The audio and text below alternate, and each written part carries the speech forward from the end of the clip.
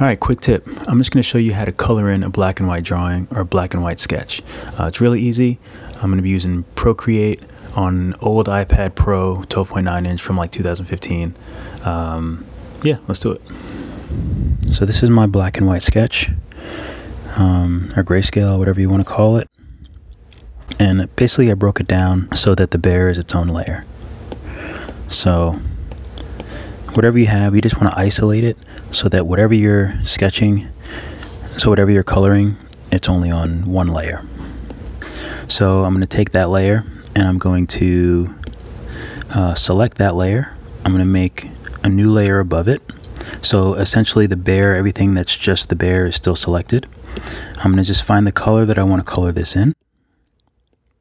I'm going to take my graffiti brush. You can use any brush as long as it's kind of big, so you can just get cover a lot of ground easily. So just make sure that's all colored in. And then I'm going to go back to the layer that we just put the paint on. So essentially, this is just what it looks like alone. And that's with our drawing underneath. So I'm just going to go to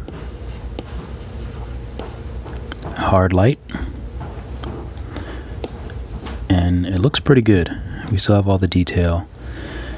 And if you want to go a little bit richer, you can duplicate that and then mess with the opacity to make it a little richer,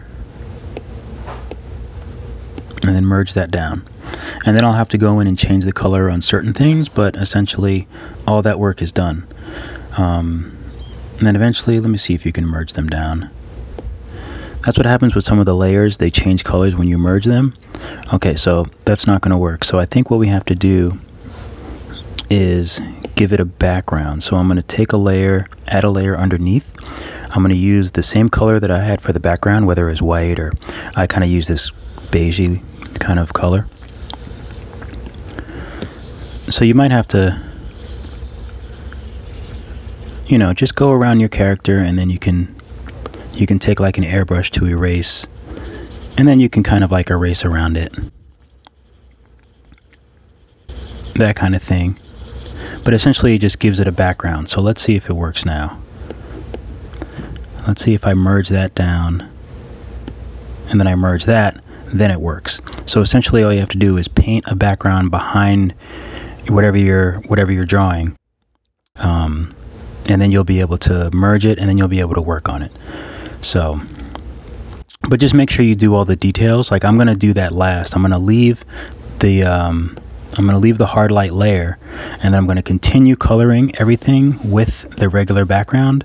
And then at the end, I'm going to merge underneath, because I still have to color in like, his little leash and all this other stuff.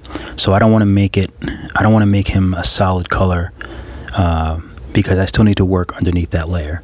So just keep that in mind.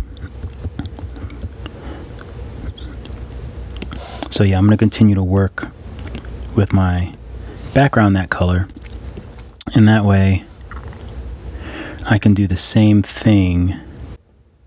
Like if I want to color in the leash here,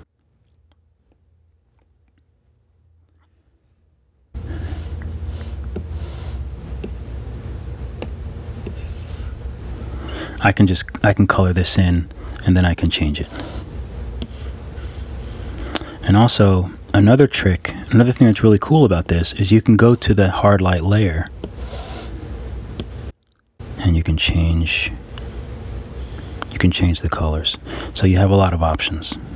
All right, so hopefully you found that useful. Leave me a comment if there's something else that you want to know, or if you have a question. And I'm happy to do tutorials about any little thing, because sometimes it's these little tricks that can make life a lot easier when you're drawing, and especially on Procreate. Also, make sure you subscribe on YouTube for more videos and full videos, and make sure you follow me on Instagram at DrugFreeDave, and I'm also on TikTok too, so find me on TikTok. All right, so as always, I'll see you in the next video.